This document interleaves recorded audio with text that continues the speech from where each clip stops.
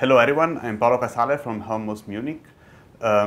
It's my first time here at CGSI, and yeah, it's a pleasure to be here. I've been around now, this is the second week been around. It's been really fun, lots of great connections and interesting scientific discussions, and also fun activities. Really great to be here.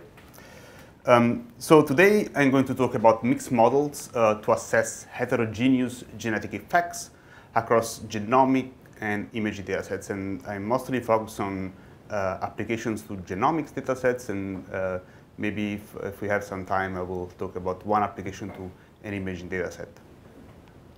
Before getting to the topic, though, I want to provide a bit of background, which will also give me the opportunity of telling you what we do in the lab at Helmholtz.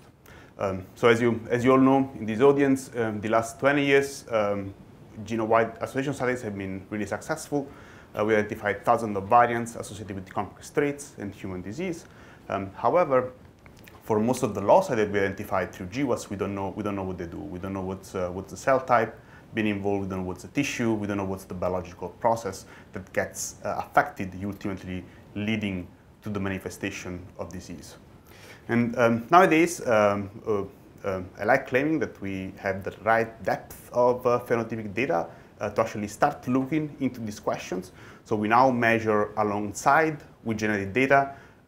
We have single-cell gene expression data sets, large cohorts of medical imaging data, and also several clinical readouts and disease biomarkers.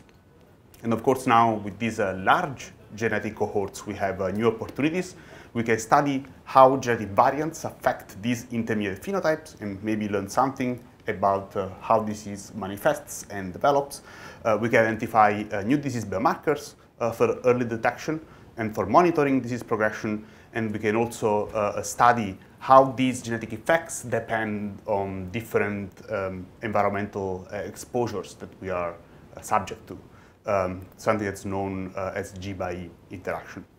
Of course, these opportunities come along with several challenges. We focus mostly on computational challenges.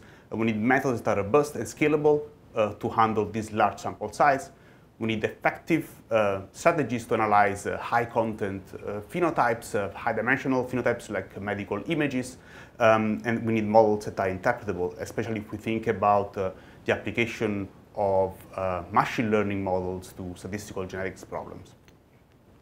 And in the lab, we focus on these computational challenges, developing new tools, borrowing ideas from statistical methods and machine learning methodology. But today, I'm going to focus on methods to study context-dependent effects, mainly G/E, and on the challenge of addressing robustness and scalability of these methods for analysis in large biobanks.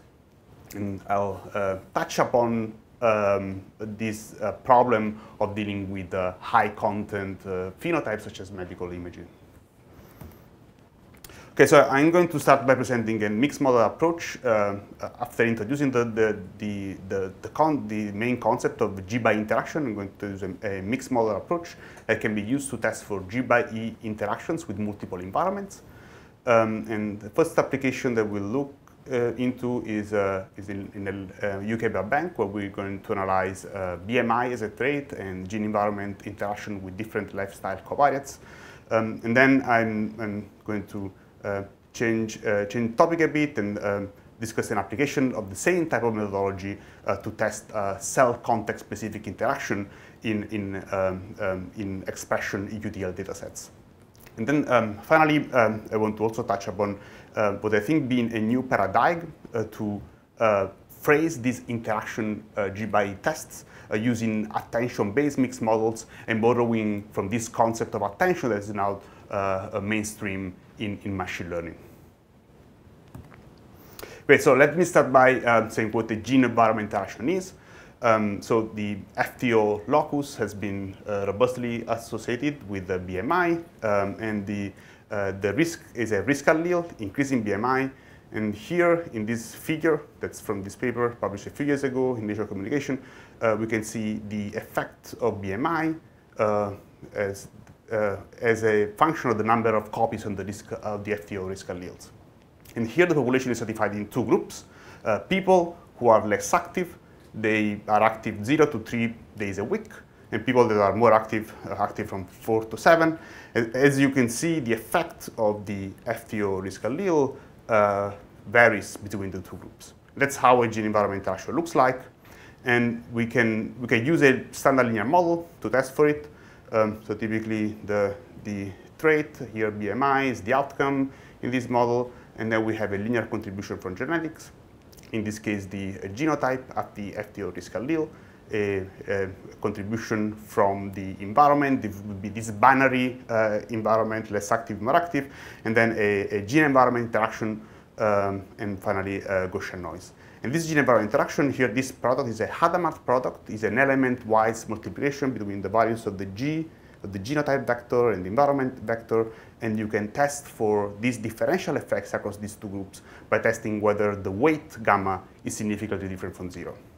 And that's the standard simple model to test for interaction with a single environmental variable. Now, for the same variant, it's been shown that its effect also depends on diet, sleep, and other covariates. And hence the questions, if we now consider deep phenotypic data, like those available in UK Biobank, where we have hundreds of related candidate environments that may drive a G-by interaction, how can we develop a test to effectively test for interaction with all these different environmental covariates? And in UK Biobank, we have example of activity, phenotypes, smoking, diet, and other lifestyle factors. And these also are correlated to each other, and there's sort of an environmental sample structure intrinsic in the data. So to address this problem, we proposed now a few years ago STRUCT-LMM, which is a mixed model approach to test for gene-environment interactions with multiple environments. And here I'm going to go through the model in detail. So that's very similar to the model I was showing you before. There are two main differences. The first difference is that this environment effect now is a result of different environments that we want to include in the model, say different lifestyle covariates that we have access to. And the way we model this effect is through a random effect where the covariance structure of this variable is a linear covariance of the candidate environment. So you can think that this environment effect is the environment effect on two individuals is similar if their exposures are similar. And we use the same modeling framework also for the effect of the genetic variant on the trait. So in this case, the effect of the genetic variant is a vector that varies across each individual in the population. And we also model this as a random effect where the covariance matrix also follows the same structure. And this framework is actually pretty nice because if we go back and we consider a single environmental factor, like a binary activity level covariate, then we go back to the case of where we have two groups, and this covariance becomes a block covariance. But this is more general. We can also model group hierarchy, and finally this case where we have multiple environments and the sample structure between the samples in the population. And so we can use this model for doing two types of tests. We can test for association with the genetic variant while accounting for gene-environment interaction. That's a test for both beta different from 0 and the variance component of this vector being different from 0. And also we can test specifically for interaction effects with multiple environments by a variance component test. And for significant associations interaction we find, we can also compute subject-level genetic effects. So we can get a posterior distribution over gamma and identify which individuals have stronger genetic effects from that variance based on their exposome. Now, this model naively scales cubically with the number of samples. So to achieve speed, we use the fact that in most cases, when we deal with large biobanks, the number of environments is much lower than the number of individuals. So the total Covariance can be written as a low rank plus identity matrix, and there's a series of tricks that one can use. We also use a variance component test that only require fitting the null model to be even faster. So, but in this talk, I'll focus mostly on the interaction effect test.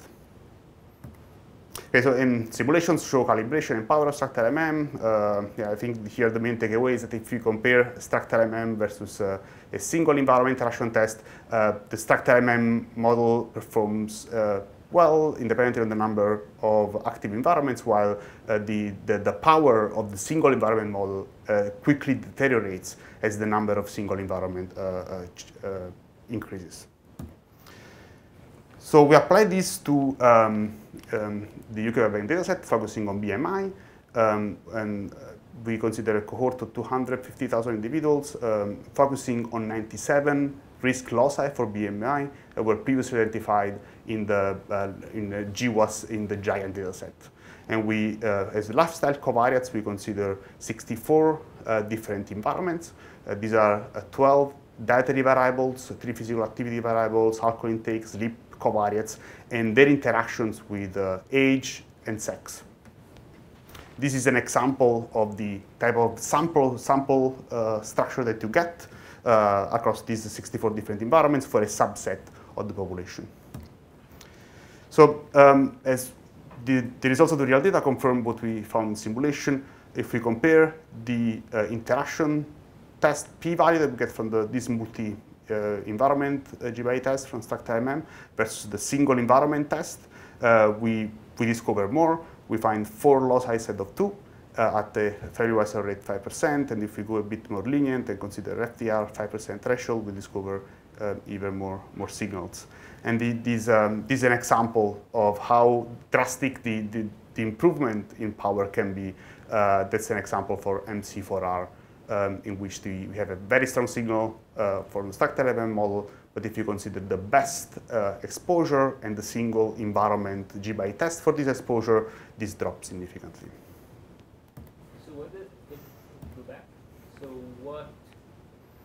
what's like the explanation for this? Do you have an explanation for this in this case? Why you specifically gain more power? Yes, it was likely these interaction are driven by multiple environments. We also have some downstream analysis showing that. And so by doing the test, aggregating all environments together, it is more powerful than considering each environment in isolation. Similar to how a variance component test of multiple variants would be more powerful than a single variant GWAS in specific settings. So were these comparisons under the same sample size? Or, I assume for the single environment, you might have larger sample sizes. Don't need all correct. It's a good question. I think for the main application is under the same sample size, but we also tried if you don't suffer from this loss in samples due to the fact that you drop individuals for which you don't have all environments, and the power benefits they remained.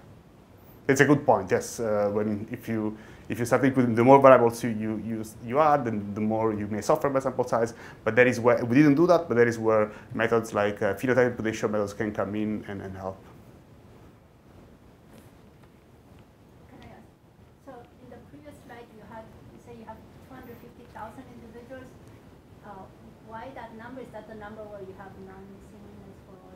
Correct. This is the main application where we consider that. Yeah. So we started from the whole related set in the UK Blood Bank, and then yes, considering. So you don't have missingness here.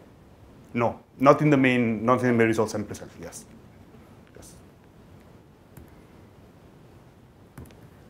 Great. And then a few downstream analyses you can do. You can get a posterior over the allelic effects for each individual in the cohort, and here we're showing the distribution.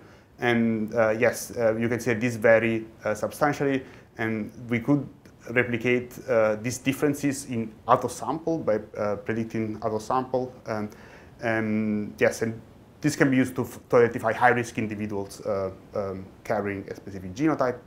And also another thing that you can do, we use a backward elimination procedure to understand whether we needed all these environments to actually explain to to capture the whole evidence of the G by E effect. And so by doing that, we were eliminating consecutively the exposure that for which we had least evidence based on the bias factor. And with that, we could bridge the whole environment model to a single environment model. And we can see that you need many different exposures to be able to capture the G by E. That really underlines the benefits of this multi-G by E test in this setting. You can also estimate effects, for example, estimate the variance component. Yes. So yes, in order to fit the posterior, yes, you need to fit the full model. So yeah, to infer for these predictions, you need to fit the full model. Yeah, so we also get estimates of the G by E term. Yes. And do you have like a sense of how much, like what is the magnitude of these effects when you fit all environments? Good question. I don't have the answer now. I wouldn't know.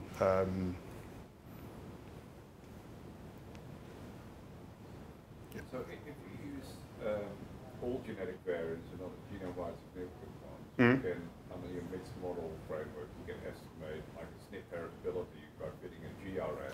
Yes. And you can fit like an ERM using your method.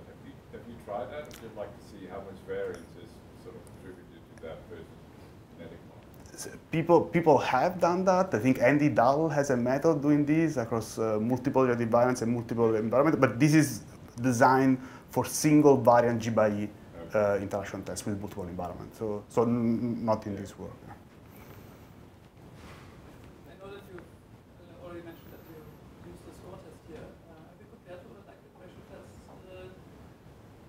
How are you missing when using question? So we did a bit a comparison. I think it mostly depends on how strong is the effect that you're testing for. So I think for weak effects, the score tests tend to have a higher power compared to a logarithmic ratio test. But for stronger effect, we see the other way around. Yeah, score test was a good compromise when wanting to keep most of the score power it was good, but also having a scalable and fast method. So for these effects, yeah, it's very comparable results. And I think the score test was also higher powered for most settings. I can see that. So linking your talk to the previous one, we tried to linear combinations of factors or whatever. If you try that, you can see. So you. Well, is there a particular factor or combination of these environmental exposures that explains most of the effect?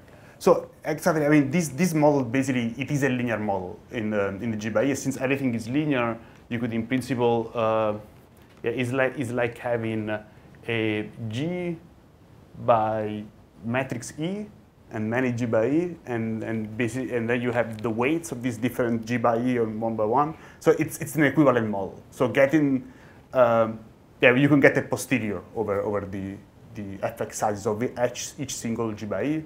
And one way of interpreting the posterior over this gamma parameter is exactly the aggregate exposure, which is a linear combination of different environmental variables. Yeah. What happens if there's heteroscedasticity as a function of your environmental factors? Good question. I think our model assumes no heteroscedasticity, but what will happen if you have very strong is that you may have slightly inflated results. And yeah, so that's something that it's a potential bias that you could have in non-heteroscedastic scenarios. Yeah.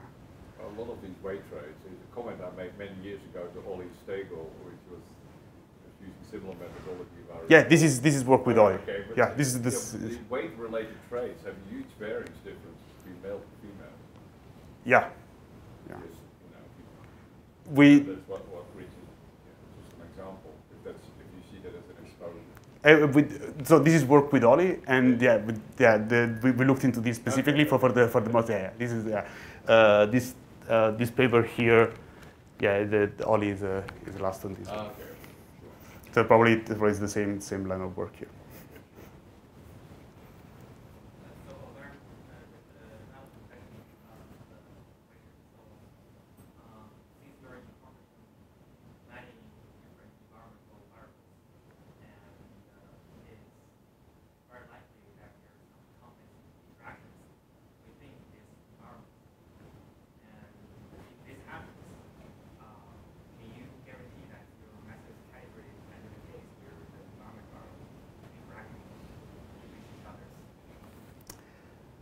Yeah, so the question, I think, concerns if you have interaction between environments also on top, would this method be calibrated? Yes, I don't think, yes, we looked at a series of model mismatches, and this was one of that. We didn't see any inflation of the model on E by G interactions, let's say, if we simulated that. At the same time, what may be not accurate, not as accurate, is the estimate of the posterior over this aggregate exposure, because it's ultimately we make the assumption that this is a linear combination of the environments, and if that's not the case, because there is also an E by interaction, yeah, we wouldn't capture that. Okay, so but I think the question here is because the covariance of the mean term constructed is the linear term of the environment. So that's what's called constructed environment. Covariance of the environment.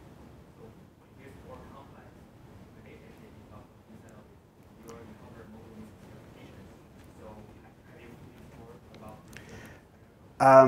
I wouldn't say fully explored, but we looked into this. I think it's there's a lot of model mismatches that can happen. I think the way we address specifically in the real data example, that we consider also E by E interactions, specifically between all these variables and also age, sex.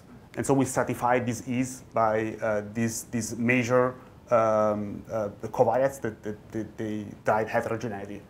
So yes, that's the way we address that.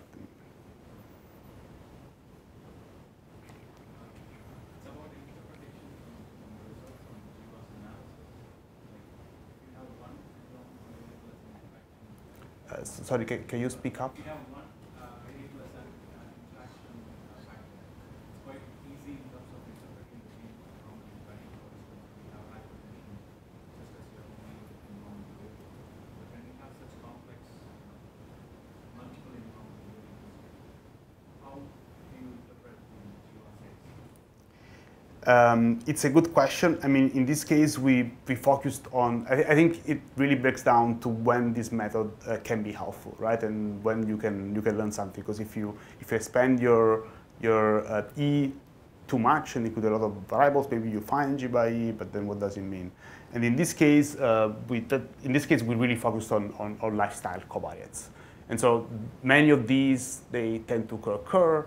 And you can find a set of individuals that have a more risky lifestyle, let's say, and that's the way in this case you would use this type of insights. Yeah.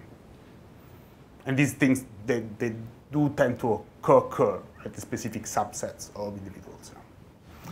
I think it's also similar. I mean, sometimes you may also not have in your set the actual driving environment, right, for the G by E. But since you have all these different proxy environments that are noisy and they capture healthy versus unhealthy lifestyle, you can get a better proxy of it. I think that's also one use case of why this model may work better than single exposure models. Great. Okay, so I think it was great to get all the questions on that slide because ready to conclude the first part. So introduce a structural MM, a mixed model approach to test for gene-environment interactions with multiple environments, and demonstrate its utility to study genetic interactions with lifestyle covariates in large pair banks.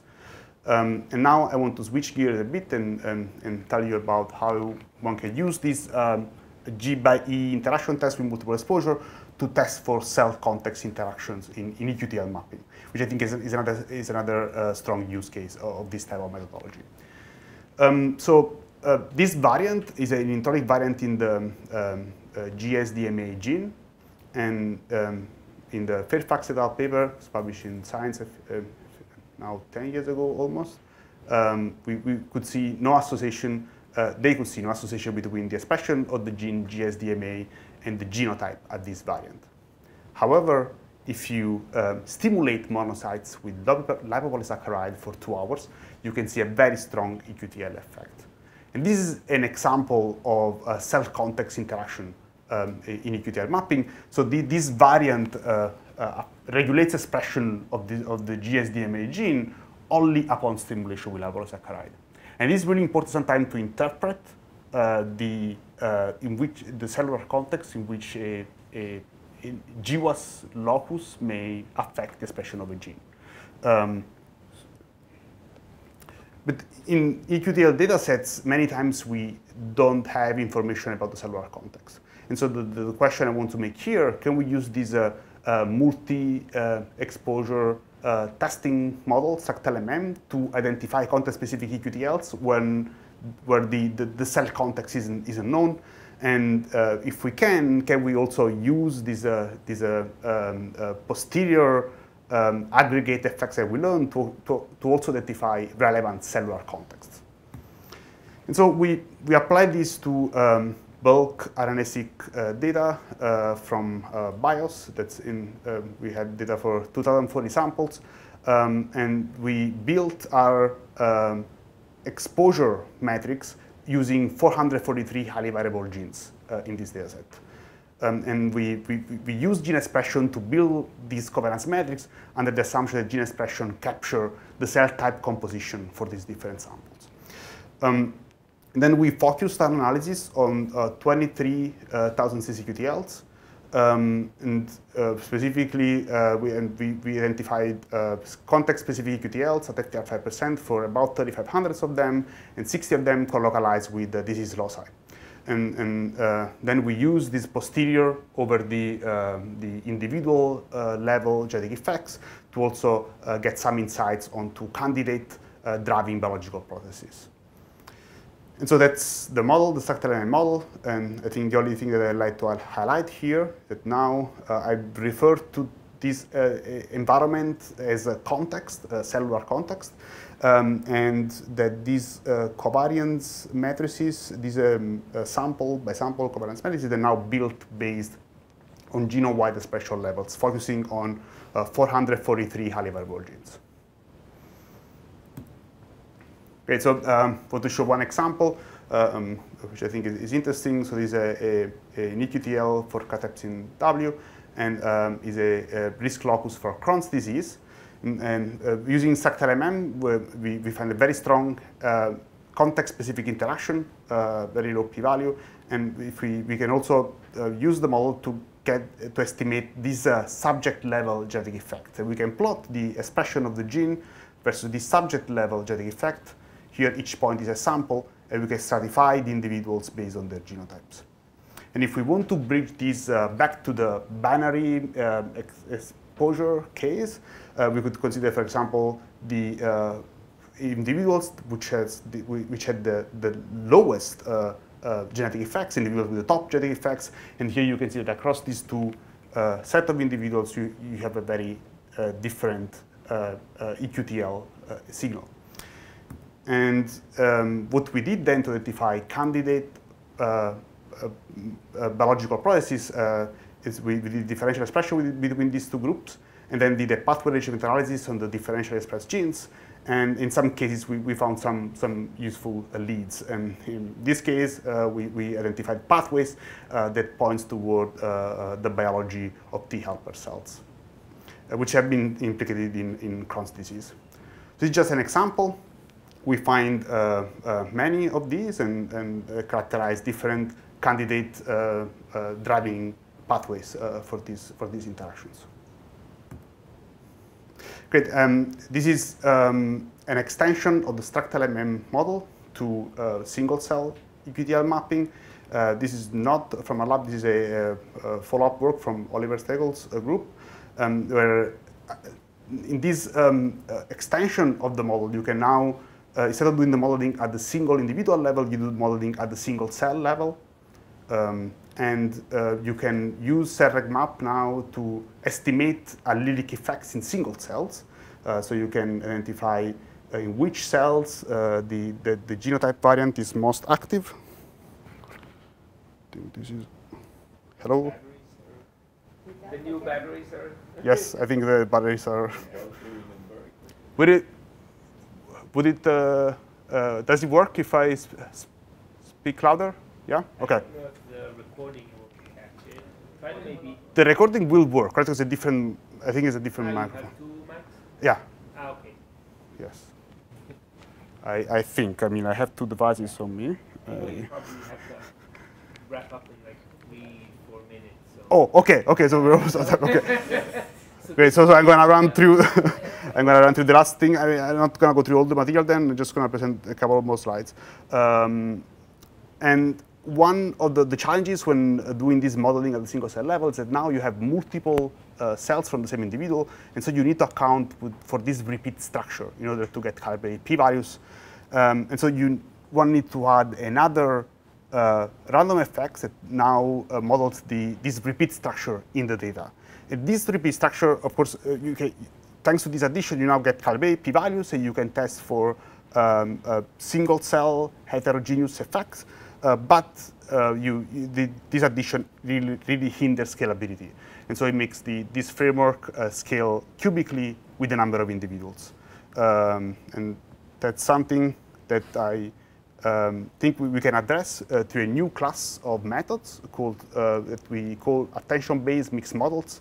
And I want to introduce the idea behind them, and I want to present them as an alternative to classical G/E interaction test. And I'm going to be very brief on this, but I just want to introduce the idea, and then we can discuss this after the talk. So this is joint work between Helmholtz Munich and the Eindhoven University of Technology. And the main idea is that to reuse this concept of attention, which is mainstream in machine learning, for interaction testing.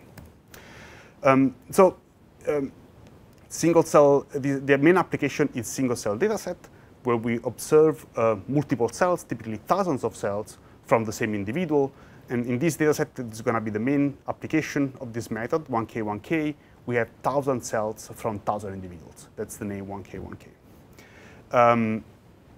So we phrase this as a multi-instance problem, because we have thousands of cells from an individual by its single genome. So the multi-instance corresponds to the multiple cells from that individual. We still have context specificity here.